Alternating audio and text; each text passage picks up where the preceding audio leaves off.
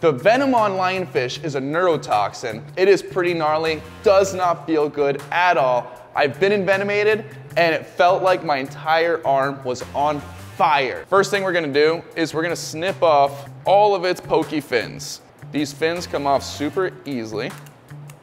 Just running along with some good scissors.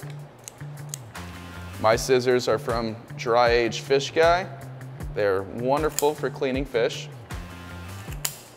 They just snip right off. We're gonna leave these pretty fins on for presentation, but we're gonna just take off everything that could poke you. Look at this guy's sweet stash.